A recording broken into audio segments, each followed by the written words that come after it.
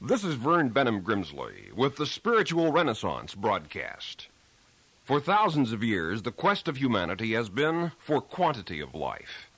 But now there is dawning the increasing quest for quality of life. From primitive times to the present, humankind have sought predominantly for things. The search now centers increasingly upon meanings and on values.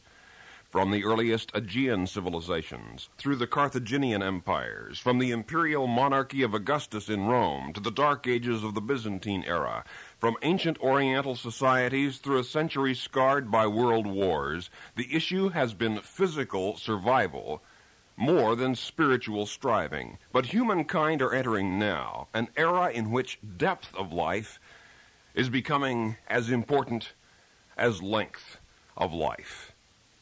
The Spartans created a civilization trained to kill and dominate. Thoughtful individuals in the present generation are wondering if it would be possible to create a civilization trained to love and to serve. Are global and interpersonal hostilities inevitable?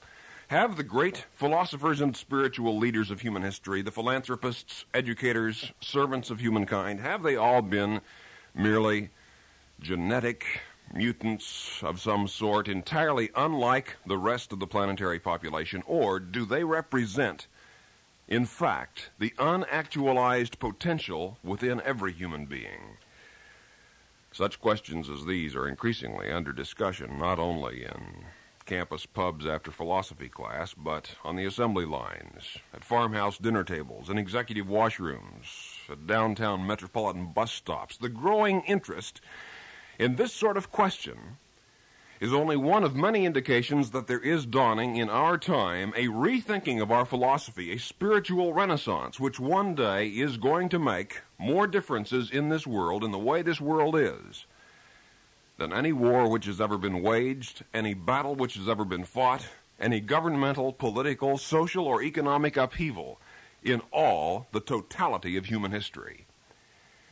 The ancient Greek philosopher Plato argued that citizens should be governed by philosophers.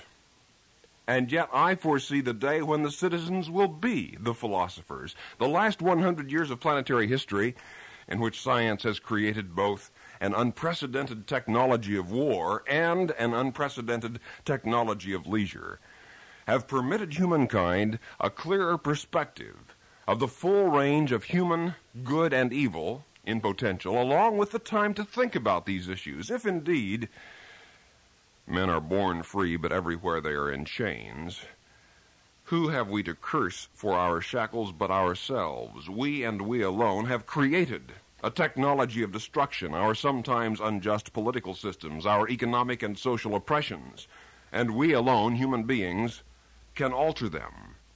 But what is the source of such change as that? Every person on the planet could cast an affirmative ballot for a perfect world to commence tomorrow morning at sunrise.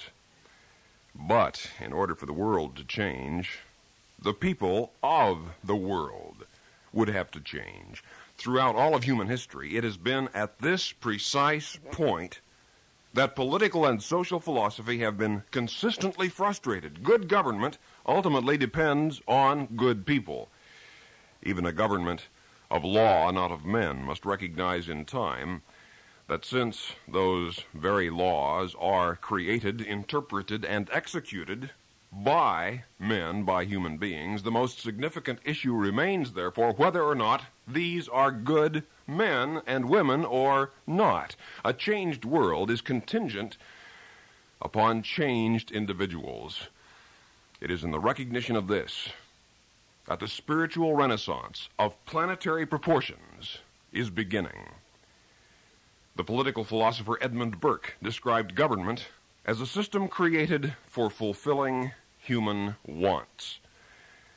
If then the wants, the desires, the most deep and heartfelt aspirations of humankind were to become the quests for love and truth and beauty and goodness, would not then the foreign and domestic policies of the nations in time respond to that human want? The great hours of history are heralded by the trumpet blasts of great ideas and great ideals. Thus, a future era of world harmony will only emerge from intensified global consciousness of the idea and the ideal of world harmony. Many of the bloodiest periods of human history occurred during the times of belief in the divine right of kings.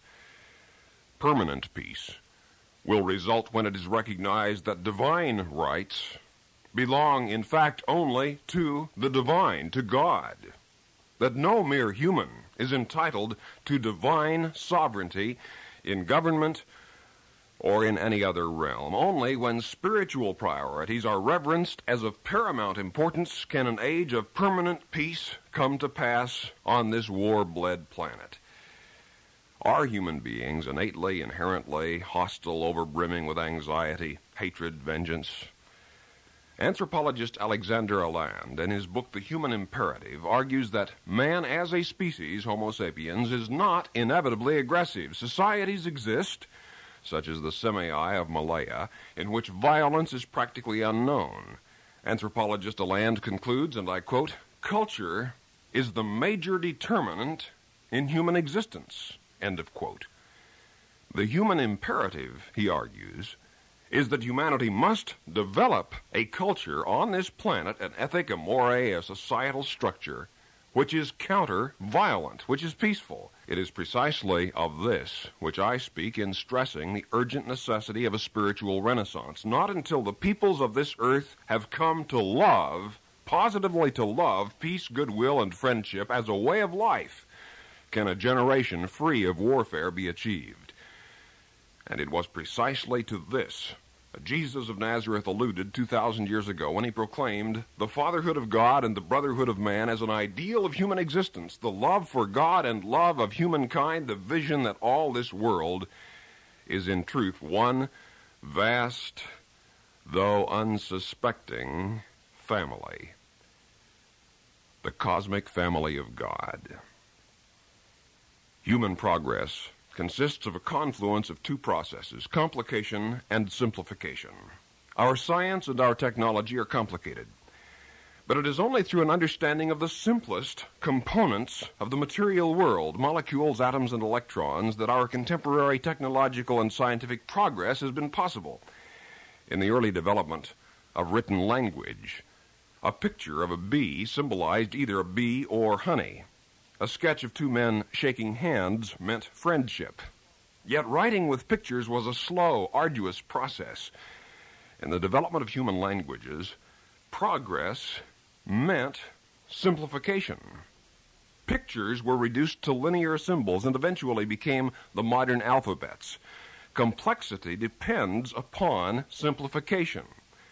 Paradoxical but true, the human alphabet had first to be simplified before more complex thoughts and concepts could thereby be expressed. This, too, is precisely the genius of Jesus of Nazareth. He simplified the complicated, ritualistic, ceremonial religion of his day to a simple love of God and people, this fatherhood of God and brotherhood of man, this family of God concept. And this complex scientific technological society, more urgently than ever before, needs to hear and heed that elemental, simple, comprehensible concept. Jesus compared the entire universe to a family. One psychiatrist, Nathan Ackerman, has written that the single most encompassing reason for our conspicuous failure thus far to prevent mental illness derives from our failure to cope with the mental health problems of family living. End of quote. Practically every problem encountered in our culture has its roots in the family. Likewise, must the solutions to those problems which plague and imperil the planet be found within the family. The anthropologist Margaret Mead, who has devoted much scholarship to a cross-cultural study of the family, asks this question, and I quote, "Is there any way of life not built upon the family? This world can be no better than its families. And until humankind begin to view all of humankind as one vast family of God, interculturally connected by bonds of spiritual empathy, there cannot come to pass the permanent peace this planet quests. A vast many human beings do not know where they're going, why, how long it'll take to get there, or whether it's worth going in the first place. Multiple millions of lives are unmarked maps and broken compasses, devoid of a sense of direction. Like weather vanes, their purposes point whichever way the wind may be blowing at the moment, without conciseness nor consistency. Millions have not found a sense of God's guiding will, which watches and waits within. Life abundant, life joyful. Declared the Master, "Be of good cheer. I have come that you might have life and have it more abundantly. Fear not," he said. "Be not anxious." There's a plan and a purpose and a reason for your human existence on this earth. Be you doctor, lawyer, school teacher, chicken plucker, pickle slicer, olive pitter, abalone diver, housewife, or whatever, God has a use for your life. And thus to seek for the will of God changes three things in your life. First, it changes your attitudes. Second, it changes your consequent actions based upon those attitudes. And third, it can lead you into new fields of endeavor altogether. Whenever you confront a decision, ask yourself two questions. Is it consistent with the love of God, and is it consistent with the love of individuals? Can I do this to the glory of God and the service of people? These were Jesus of Nazareth's two great commandments, his two primal criteria for good decisions and good actions. How often have you heard someone say, and perhaps you've said it yourself, that there's really nothing one person, a single individual, can do to change this world? But consider that for a moment. Consider, for instance, the lone assassin. You say, very well, true, a lone assassin does change history, but he changes it for the worse. Very well, but since we have just established that one single individual can change the world, yes, for the worst, but change it, then why, I must ask, could not one single individual likewise change the world for the better? History is replete with example after example of precisely that. One way of reading history is to view it as a succession of biographies. The stories of the lives of great men and women, single individuals, private personalities, who made decisions and acted in consequence upon those decisions. You may be saying to yourself, but I'm just not that kind of a great man or great woman. I am not a pivotal personality.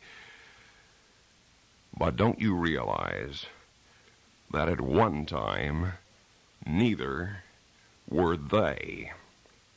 It was by the ideals they held, the convictions by which they lived, the decisions which they made, that these great men and women became great men and women, remembered by planetary history. And God may have more in mind for you than you have ever dared to dream.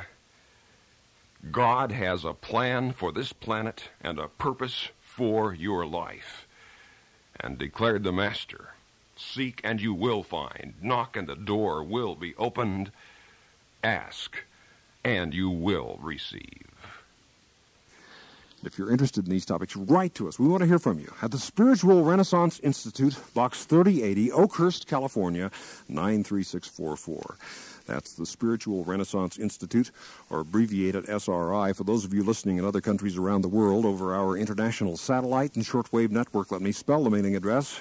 SRI, Box 3080, Oakhurst, Oakhurst, California, California, 93644, United States of America. I've written Finding God, Getting to Know God, 7 Principles of Prayer, Life After Death, What Does Happen When You Die. If you're interested in these topics, no cost, no charge, no obligation. Nobody's going to come to your door with an attaché case and try to sell you something. Simply write to the Spiritual Renaissance Institute, Box 3080, Oakhurst, California, 93644, USA. This is a non-sectarian, non-profit program proclaiming the dawning spiritual renaissance, the fatherhood of God and the brotherhood of man, the worldwide family of God. And so for now, this is Vern Grimsley saying, may God's will be done by you.